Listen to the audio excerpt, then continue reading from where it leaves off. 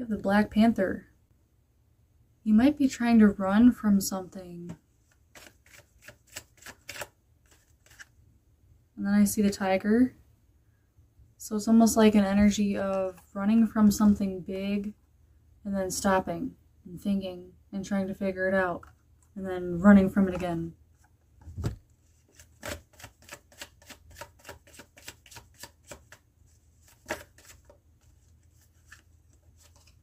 I see the shark. You might feel like you're being attacked spiritually or by another person. I do see the cow. This is suggesting to really listen at this time. I'm hearing attuned, like spirit is attuning you to new vibrations. And then I see the owl. This is a warning. And then I see the fox.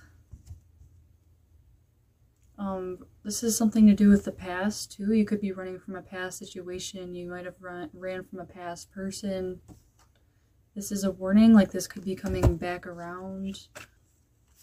And then I see the mouse and the eagle. They're watching you, but they're being silent. They do have, I'm getting another person kind of keeping tabs on you. And then as soon as I said that, you have the raccoon, which is malicious, sneaky behavior. So somebody right here is plotting on you. And then you have the jellyfish. This is like something being illuminated, something being exposed. So you'll know who this is exactly.